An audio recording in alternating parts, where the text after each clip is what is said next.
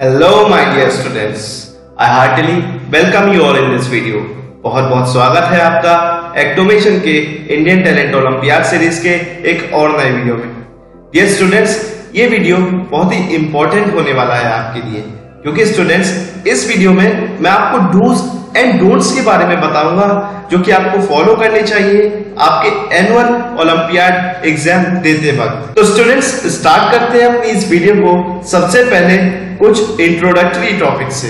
तो welcome on board dear parents and students. Indian talent olympiad ने introduce कराया है online annual olympiad for student जो study कर रहे हैं between class 1 to class 10।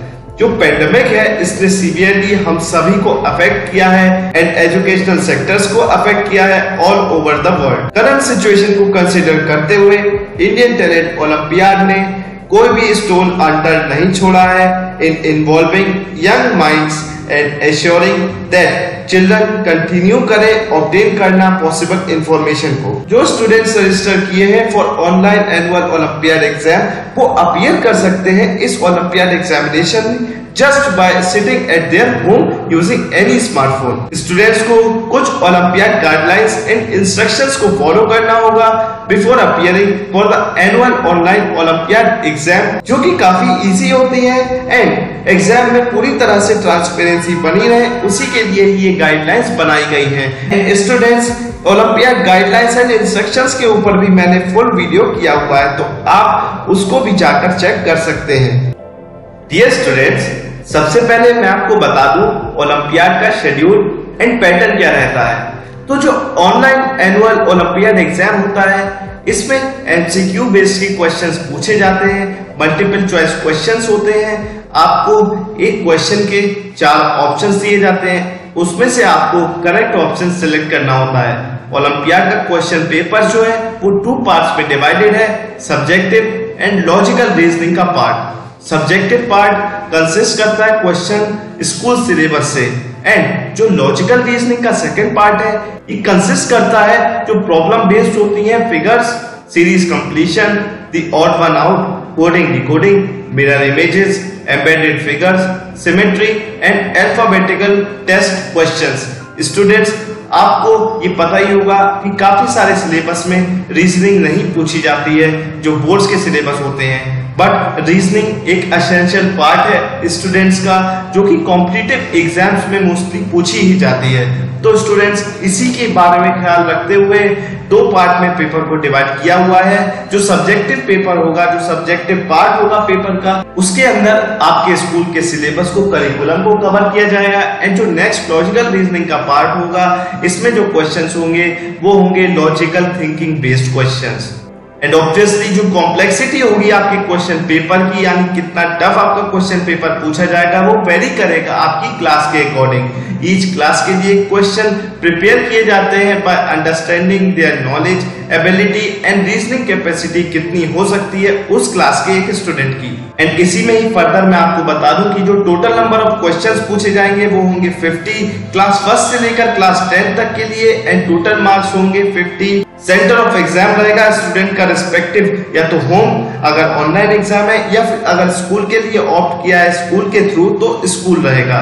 And ये जो ओलंपियाड एग्जाम होंगे science, mathematics, English, GK, computer and social studies के ये फ्रेम होंगे एक एमसीक्यू फॉर्मेट में। नेक्स्ट आ जाता है हमारा ड्राइंग और ऐसे ओलंपियाड। इसमें आपको 2 टॉपिक्स दिए जाएंगे, आपको किसी एक टॉपिक को उनमें से चूज करना होगा। इसमें भी टोटल मार्क्स आपके 50 ही रहेंगे एंड जो ड्यूरेशन होगी एग्जामिनेशन की वो होगी 60 मिनट्स ड्राइंग एग्जाम के लिए एंड 40 मिनट्स होगी आपके ऐसे एग्जाम को कंप्लीट करने के लिए। जो सेंटर ऑफ एग्जाम रहेगा अगेन वो स्टूडेंट का रेस्पेक्टिव होम रहेगा अगर उसने ऑनलाइन ऑप्ट किया है, या फिर स्कूल के थ्रू अगर ऑप्ट किया है तो उसका स्कूल रेस्पेक्टिव उसका सेंटर रहेगा। जो ड्राइंग एंड ऐसे ओलंपियाड के लिए टॉपिक्स है वो डिस्प्ले कर दिए जाएंगे और आपको इन्फॉर्म भी कर दिए जाएंगे। स्टूडेंट्स अब बात आती है एग्जाम शेड्यूल के बारे में। तो मैं आपको बताना चाहूंगा कि ये जो शेड्यूल है इस एग्जाम को, ऑनलाइन एग्जाम को आप परफॉर्म करने के लिए 2 स्लॉट्स को चूज कर सकते हैं। तो सबसे पहले सब्जेक्ट वाइज और स्लॉट वाइज मैं आपको इनकी डेट्स बता दूंगा। तो ये जो नेशनल सोशल स्टडीज ओलंपियाड आपका NSSO है, इसका स्लॉट 1 है ऑनलाइन एग्जाम का 6 दिसंबर 2021 मंडे को, और ऑनलाइन एग्जाम डेट का स्लॉट 2 रहेगा 17 जनवरी 2022 मंडे को।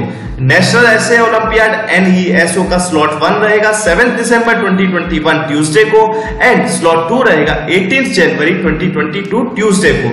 इंटरनेशनल ड्राइंग ओलंपियाड IDO का स्लॉट 1 रहेगा 6 दिसंबर 2021 मंडे को, एंड स्लॉट 2 रहेगा 17 जनवरी 2022 मंडे को। इंटरनेशनल कंप्यूटर ओलंपियाड ICO का स्लॉट 1 रहेगा 17 दिसंबर 2021 ट्यूसडे को, एंड स्लॉट 2 रहेगा 18 जनवरी 2022 ट्यूसडे को। General knowledge international olympiad GK IU का स्लॉट 1 रहेगा 8 दिसंबर 2021 वेंसडे को, एंड स्लॉट 2 रहेगा 19 जनवरी 2022 वेंसडे को। इंग्लिश इंटरनेशनल ओलंपियाड EIO का स्लॉट 1 रहेगा 9 दिसंबर 2021 थर्सडे को, एंड स्लॉट 2 रहेगा 20 जनवरी 2022 थर्सडे को। इंटरनेशनल साइंस ओलंपियाड ISO का स्लॉट 1 रहेगा 10 दिसंबर 2021 फ्राइडे को, एंड स्लॉट 2 रहेगा 21 जनवरी 2022 फ्राइडे को। And finally international maths olympiad IMO का स्लॉट 1 रहेगा 11 दिसंबर 2021 सैटरडे को, एंड स्लॉट 2 रहेगा ऑनलाइन एग्जाम का 22 जनवरी 2022 सैटरडे को। एंड स्टूडेंट्स, इसमें एक बहुत ही ज्यादा इंपॉर्टेंट नोट आपको मैं ये बता दूं कि स्टूडेंट्स जो नहीं दे पाए थे अपना ऑनलाइन एनुअल ओलंपियाड एग्जाम का दिसंबर का स्लॉट, वो ऑटोमेटिकली शिफ्ट हो गए हैं to the February slot, and जो फरवरी की जो स्लॉट डेट्स हैं वो शेयर कर दी जाएंगी थोड़े ही समय के बाद। स्टूडेंट्स, वीडियो में थोड़ा आगे बढ़ते हुए मैं आपको website link and login credentials के बारे में बता देता हूं, जो कि एक इंपॉर्टेंट रोल प्ले करते हैं आपके एनुअल ओलंपियाड एग्जाम में। तो जो वेबसाइट लिंक होती है और यूनिक लॉगिन क्रेडेंशियल्स जो होते हैं, आपका लॉगिन आईडी और पासवर्ड आपको प्रोवाइड कर दिया जाएगा सभी स्टूडेंट को जो रजिस्टर किए हैं for online annual olympiad exam के लिए। मॉक टेस्ट भी आपको प्रोवाइड किए जाएंगे आपके फाइनल एग्जाम के 10 से 15 दिन पहले for individual participating students. Mock test होगा वो डिपिक्ट करेगा ओरिजिनल एग्जाम को, कैसा वहां पर इंटरफेस आपको देखने के लिए मिलेगा, कैसा पैटर्न रहेगा, एंड कैसा टाइम लिमिट, वहां पर सब कुछ ओरिजिनल एग्जाम जैसा आपका फाइनल एग्जाम होगा उसी की तरह ही रन करेंगी। तो स्टूडेंट्स, आप सभी के लिए ये बहुत ही ज्यादा इंपॉर्टेंट रहेगा कि आप उसके मॉक टेस्ट को बहुत ही अच्छी तरह दें, एंड ताकि आप उससे हैबिचुएटेड हो जाएं टू द ऑनलाइन एग्जाम के पैटर्न से और एनवायरनमेंट से, जो कि आपको फेस करने मिलेगा अपने फाइनल एग्जाम में। स्टूडेंट्स, अब मैं बता देता हूं आपको कि आप ऑनलाइन एनुअल ओलंपियाड एग्जाम को कैसे ले सकते हैं। तो जो एनुअल ऑनलाइन ओलंपियाड एग्जाम है, ये एक्सेस किया जा सकता है, लॉन्च किया जा सकता है किसी भी डिवाइस से, चाहे वो मोबाइल डिवाइस हो, लैपटॉप हो या डेस्कटॉप हो। बस इसमें कंडीशन इतनी है कि आपके डिवाइस में फ्रंट कैमरा होना या एक वेबकैम होना मस्ट है। तो आइए स्टूडेंट्स, अब वीडियो में आगे बढ़ते हुए मैं आपको थोड़ा ओलंपियाड में पूछे जाने वाले सिलेबस के बारे में बता देता हूं। तो पेरेंट्स ऑफन वरी करते हैं कि ओलंपियाड का सिलेबस बहुत ही ज्यादा ट्रबलसम रहेगा स्टूडेंट्स के लिए, जो डेफिनेटली ट्रू नहीं है। एंड आपकी प्रॉब्लम को सॉर्ट आउट करने के लिए मैं आपको बता दूं कि जो क्वेश्चन पूछे जाते हैं इन एग्जाम में, ये बेस्ड होते हैं आपके स्कूल के करिकुलम में ही, मतलब जो आपके स्कूल में पढ़ाया जाता है। ये सूट करते हैं सभी बोर्ड से, यानी सभी बोर्ड से, जैसे कि CBSE, ICSE, अदर बाकी सारे जो स्टेट बोर्ड्स हैं रिस्पेक्टिवली, उन्हीं को ध्यान में रखते हुए इनके क्वेश्चंस को डिजाइन किया जाता है। जो क्वेश्चंस होते हैं ये ऑब्जेक्टिव टाइप के होते हैं, एंड मैं आपको ये बताना चाहूंगा कि ये जो ओलंपियाड्स होते हैं ये बेस्ट डायग्नोस्टिक टूल होते हैं, क्योंकि स्टूडेंट्स ये एक्ट करते हैं one of the finest preparation instruments for other competitive exam. Yes students, ये बहुत ही ट्रू है कि अगर आप इन ओलंपियाड एग्जाम्स को देते हैं तो आपकी रेगुलर कंटिन्यूअस प्रैक्टिस बनी रहती है, एंड ये आपको एक आइडिया प्रोवाइड करते हैं कि आप बाकी सारे स्टूडेंट्स से आपकी क्लास वाइज कहां पे स्टैंड करते हैं और आपको आगे कितनी मेहनत करनी चाहिए आपने किसी भी कॉम्पिटिटिव एग्जाम जिसका एम बना रखा हो उसको क्रैक करने के लिए। ये टेस्ट करते हैं स्टूडेंट्स की एनालाइजिंग स्किल को अलोंग विद दी उनमें कितनी एबिलिटी है टू एक्सप्लोर वेरियस ऑप्शंस। ये एग्जाम स्टूडेंट्स के लिए एक बेस फॉर्म करते हैं फॉर फ्यूचर कॉम्पिटिटिव एग्जामिनेशंस। तो अगर आप फ्यूचर कॉम्पिटिटिव एग्जामिनेशंस किसी के लिए भी एम कर रहे हैं तो आपको शुरू से ही इन कॉम्पिटिटिव एग्जाम्स को देने की, जैसे कि ओलंपियाड्स हो गए, इनको देने की हैबिट डालनी चाहिए। एंड नेक्स्ट स्टूडेंट, मैं आपको बताना चाहूंगा कि आप इस ओलंपियाड एग्जाम के लिए प्रिपेयर कैसे कर सकते हैं। जो इंडियन टैलेंट ओलंपियाड है, ये कंडक्ट कराता है olympiad exam eight national and international level पर फॉर क्लास 1 से लेकर क्लास 10 के स्टूडेंट्स के लिए इन स्कूल्स अक्रॉस इंडिया। एक सेपरेट एग्जाम कंडक्ट कराया जाता है ईच एंड एवरी सब्जेक्ट के लिए for every class based on their respective syllabus. And students, हर एक इंडियन टैलेंट ओलंपियाड का जो एग्जामिनेशन होगा, इसका मीडियम ऑफ एग्जाम आपका इंग्लिश रहेगा, यानी आपकी ये इंग्लिश लैंग्वेज में ही कंडक्ट कराया जाएगा। एंड मैं अब आगे बढ़ते हुए आपको ये रिकमेंड करूंगा कि आप ऑनलाइन ओलंपियाड की गाइडलाइंस को अपने एग्जामिनेशन के लिए प्रिपेयर करने के लिए फॉलो करें। एंड इसकी भी मैंने एक सेपरेट वीडियो कर रखी है, उसको भी आप चेकआउट कर सकते हैं अगर आपको पूरी गाइडलाइंस अच्छी तरीके से जाननी है तो। So finally lovely students, अब हम बढ़ते हैं अपने मेन टॉपिक की तरफ कि आपको क्या करना चाहिए और क्या नहीं करना चाहिए अपने एग्जामिनेशन के दौरान। तो सबसे पहले हम आते हैं कि आपको क्या करना चाहिए। तो मैं आपको सबसे पहली चीज तो ये रिकमेंड करूंगा कि अपने ब्राउजर को, चाहे क्रोम ब्राउजर हो गया, अपने मोबाइल में अगर आप यूज कर रहे हो या लैपटॉप पर या डेस्कटॉप पर, तो उसका सबसे पहले जिस ब्राउजर पर आप उस एग्जाम को देंगे उसको चेक कर लें कि वो प्रॉपर तरीके से अपडेटेड है या नहीं। अगर नहीं है तो उसको करंट वर्जन पर उसको अपडेट कर लें। आप अपनी कनेक्टिविटी का भी काफी ज्यादा ख्याल रखें, क्योंकि अगर आपका टेस्ट इंटरप्ट हो जाता है, मैंने आपको पहले भी बता दिया, तो आपको सेकेंड चांस बिल्कुल भी नहीं दिया जाएगा। अपने ब्राउजर में खुले सारे टैब्स को क्लोज कर दें एक्सेप्ट जो आपकी एग्जाम विंडो होगी। एंड एग्जाम के दौरान भी किसी भी टैब्स पर आप स्विच ना करें। जो आपकी एग्जाम टैब होगी जिस पर आप अपना एग्जामिनेशन दे रहे होंगे, उस पर आप सिर्फ एक बार ही क्लिक करें।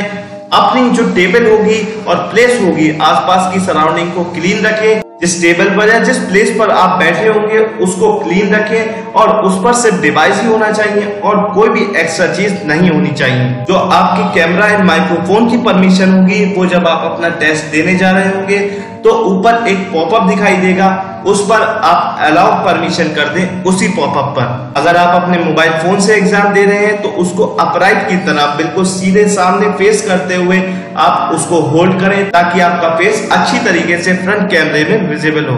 अगर आप रफ वर्क करने के लिए कोई रफ पेपर का यूज कर रहे हैं तो आप इंश्योर करें कि वो भी आपके फ्रंट कैमरे में विजिबल हो। आपको सिर्फ सिंगल लॉगिन यूज करना है, जिसका मतलब ये हुआ कि आप अपना लॉगिन मल्टीपल डिवाइस पर नहीं कर सकते। आपको एक डिवाइस जिस पर आप एग्जाम दे रहे हैं उसी पर ही लॉगिन करके रखना है। एंड जब टेस्ट एंड हो जाएगा तो उसको उसी डिवाइस से ही सबमिट कर देना है। एंड फाइनली जब आप उसको सबमिट करने जा रहे होंगे, अगर आपके पास टाइम लेफ्ट हो तो आपको ये रिकमेंडेड रहेगा कि आप आंसर्स को थोरली चेक कर लें। सारे ऑप्शंस अच्छी तरह लगे हुए हैं, सारे क्वेश्चंस आपने अटेम्प्ट कर दिए हैं या नहीं before submitting your test. Students, अब मैं आपको बताने जा रहा हूं कि आपको क्या नहीं करना चाहिए अपने टेस्ट के दौरान। तो सबसे पहले तो आपको मल्टीपल जो ब्राउजर टैब्स होंगी वो ओपन नहीं करनी है। आपको सिर्फ एक ही एग्जाम टैब अपनी ओपन रखनी है जिस पर रहकर आप अपना एग्जाम दे रहे होंगे। आपको वो जो कैमरा एंड माइक्रोफोन की जो परमिशन का जो प्रॉम्प्ट आएगा ऊपर पॉपअप जो मैंने बताया, उसको डिनाई पर क्लिक नहीं करना है, उसको अलाउ पर क्लिक करना है।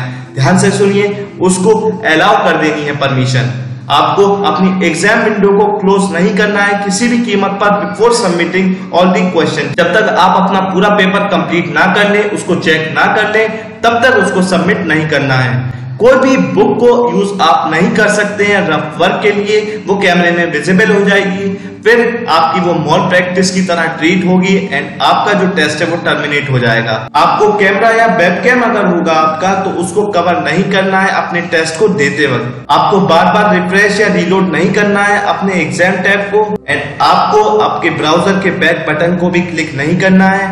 आपको कैलकुलेटर या किसी भी तरह का सिमिलर डिवाइस आपको हेल्प में नहीं लेना है, ये एज अ चीटिंग ट्रीट किया जाएगा। एंड स्टूडेंट्स, आप इंश्योर करें कि आप जहां पर बैठे हो आपके रूम में कोई भी नॉइस या साउंड नहीं आ रही हो ड्यूरिंग द एग्जामिनेशन, नहीं तो वो ऑटोमेटिकली वॉइस रिकॉर्डिंग के थ्रू कैप्चर हो जाएगी एंड फिर ये भी आपकी मॉल प्रैक्टिस में ट्रीट हो जाएगी। एंड स्टूडेंट, सबसे इंपॉर्टेंट बात यह है कि कोई भी एडिशनल पर्सन विजिबल नहीं होना चाहिए कैमरे में, एंड कोई भी नॉइस नहीं सुन देनी चाहिए। आपकी जो वॉइस रिकॉर्डिंग होगी और कैमरे से भी आपकी वीडियो कैप्चर होगी, तो अगर कोई भी दूसरा पर्सन कैप्चर हो गया उस वीडियो में तो ये as a mall practice treat किया जाएगा एंड आपको फिर कोई सेकंड चांस नहीं दिया जाएगा अपने टेस्ट को रीअटेम्प्ट करने के लिए। एंड अगर अभी भी आपकी कोई और क्वेरीज बची हो तो आप विजिट कर सकते हैं इनकी ऑफिशियल वेबसाइट www.indiantalent.org पर, या आप हमसे भी पूछ सकते हैं इस वीडियो के कमेंट सेक्शन में। And don't forget to check the description box of the video,